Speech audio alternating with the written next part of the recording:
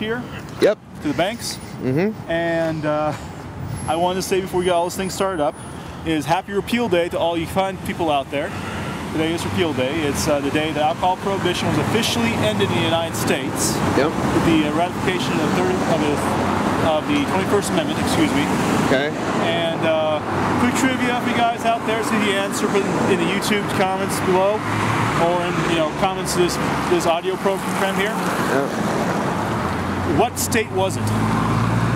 What was the last state to ratify the 21st Amendment? Now, we already saw two police officers earlier, and they were kind of adamant about not being involved, watching them, but they kind of stopped about a good deal away, close enough to hear them, all that kind of stuff, and close enough to track on. So we're pretty much sure that if not them, that they're stationed for other ones. So we'll keep an eye out for those guys too while we're doing this. Now, back to the Repeal Day thing. Yeah. If you guys are going to drink tonight, just be careful. Yeah. Otherwise, what you really want to do is celebrate the spirit of the day. That is, the government made a mess.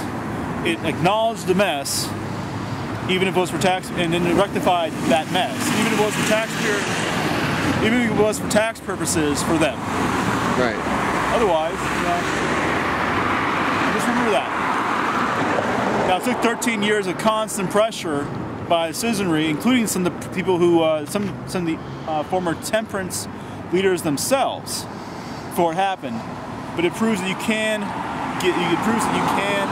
make them step back if you want to do the work peacefully.